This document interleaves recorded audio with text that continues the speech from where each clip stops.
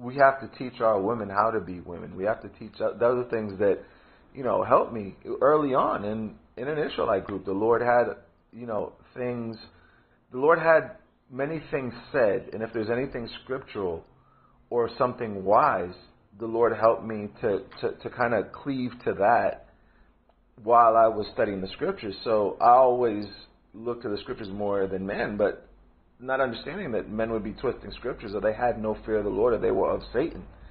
So that was not my mindset. I understood that Satan came in, some were creeping unawares. I understood certain things about scriptures that aligned with what men were teaching that wasn't non-scriptural. The problem was that men that were teaching crept in unawares, or liked being in a place because the Lord wasn't there, like the council of men, like having that umbrella or that shadow, like it says in Isaiah 30:1. So I didn't understand that, because if I did, I would have gotten out of there running. Not fearing, man, oh boy, I better run. But the same way I would run away from a Catholic church, in other words. I didn't see the correlation, because that's where I learned, those are the people that were saying that I'm an Israelite, and I verified that in the Bible. They were saying they don't eat pork. I didn't understand that the law was much more spiritual than carnal men can ever attain to. Therefore, that is why when we actually turn to the Most High, we're not just saying the law of the Lord is perfect, converting the soul, Psalm 17. We're living it, and we're truly converting our soul. We're becoming better. We're not becoming more, more irascible. We're not becoming more difficult. We're not becoming more prideful. We're not becoming more envious. We're not becoming more hateful.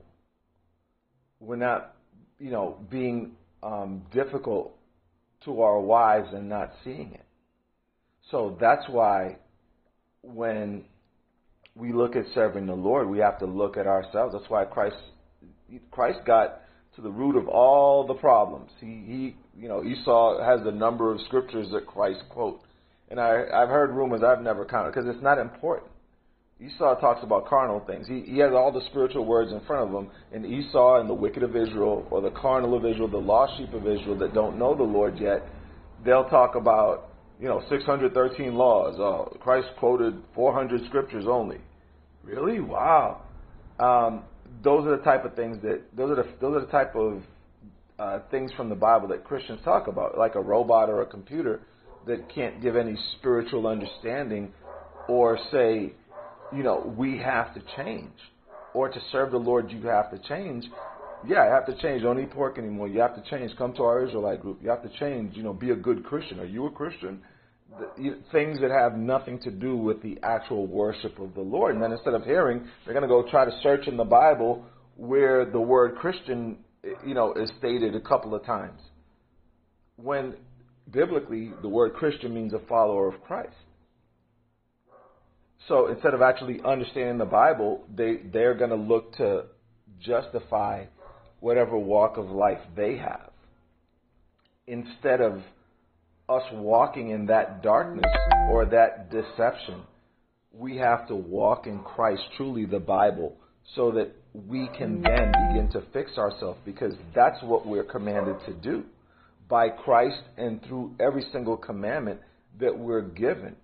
The Lord that loves us and adores us shows by His wisdom how much He loves us. Not only by His discipline in putting our people in captivity for the abominable behavior we've had throughout our history when we were in our land. Now that we're in captivity, we do every single thing wrong. Don't even raise our kids right. Don't care to raise them. How many fathers have a hand or are the driving force in who their daughter marries today? Let's start there. So whether you have a daughter or a son, you have to have a hand, not a suggestion, or you get put in your place if you try to tell your daughter, because that's really all our people know how to do. Their daughters come home pregnant if they're a father and have a daughter. Typically they're out making more children or following their lust, or picking the wrong woman and then blaming her. No, it comes back to the man. The same way that a woman is wicked if she opposes her man or is in open rebellion against him in the house, before the children, in the mall, in the streets, in the supermarkets. The same way that's abominable, and virtually everyone does it among our people. The same way that we have to make sure that we, as husbands, we dwell with a woman according to knowledge, and we pick a woman that's wise enough and has the Lord's Spirit among his daughters that will hear the word. That's why the scriptures say Christ's sheep hear his voice. You have a woman that can't listen. How's she going to hear the Lord's voice? You have a woman that hates men and can't respect them. How is she ever going to hear men? She's going to be listening, looking for a woman to teach and being a goddess and being a queen. It's going to be all over the place. So as men, we better be wise. We're commanded to walk in wisdom. We're commanded to be perfect. Oh, we're not perfect. We're commanded to be perfect because we can't slightly stop committing adultery. We have to completely eliminate adultery from our behavior and our thoughts, which is dealing with a woman that already has a man. So once we start to get on that level, then by the Heavenly Father's grace and mercies, we'll continue and be stronger and grow. And then we can teach others, hey, do not desire other men's women, while we're also not doing it and fighting the temptations that are going to come at us from time to time, or more frequently for others, less frequently, but we're all going to be going through that difficult battle to deal with being sober and godly in this present world that's wicked and full of only sin. And like a crackhead doesn't want to leave the crack that's destroying it, our people don't want to leave this world that's destroying them. So that's why we have to shine light and get better, because there's so many demons and people in the spirit. They're not, that captivity is so strong, we have to be really blameless. We have to grow and become more and more like Christ. So like him, we can reach people who have demons in them, who have an aversion to light that they desperately need. They need the healing of the Bible in Christ. So whether they don't believe in the Bible or they do, but they believe in lunar Sabbaths that contradict the Bible, we have to have that spirit as we grow to fix ourselves. Because if not, we're going to be able to reach those people truly, even if they're actual sheep. Because they're sunken into this world, they're rooted in, and it's going to destroy them. And if we have true love, we have to fix ourselves first by following the scriptures, by applying the scriptures. So then we'll know how to love our brethren.